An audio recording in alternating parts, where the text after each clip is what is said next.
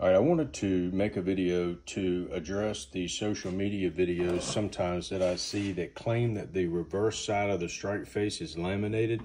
Now, while that is true in some designs, in most designs, it's not true, and it's really just a part of the normal build process. A ceramic armor plate has your body would be over here. Oh, there's your body on the right. It goes like this. Has a polyethylene backer. It has a ceramic strike face, and then there's usually something on the front to hold everything together called a crack arresting layer, or if it's a little thicker, it's a crack arresting plate. There's all kinds of things you could call it, but I've already pulled this apart, and what I'm going to show you is the backer and the reverse side of the strike face.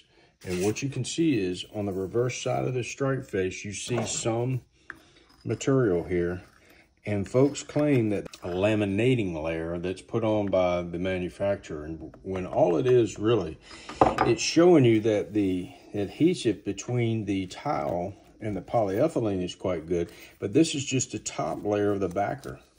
This is just a top layer of the backer. Now I know this for a fact because I built this plate. So this is the top layer of this, because as the projectile goes into the plate, it penetrates through several layers of polyethylene material, sometimes, most of the time. As that projectile goes deeper into the plate, it disperses energy laterally through the layers.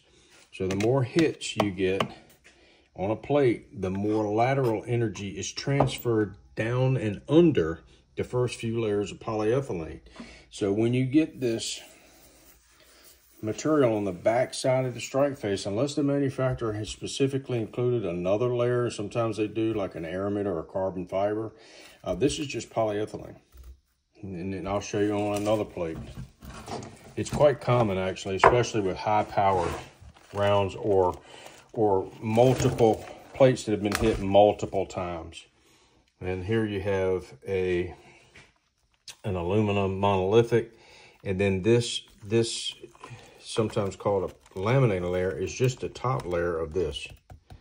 Here's your backer. Here's the top layer of the backer over here. So this means that the adhesives are good, but it also means that you're getting some penetrating energy down into the top layers of the backer, and that energy is being displaced laterally and shearing off the top layer of the polyethylene backer.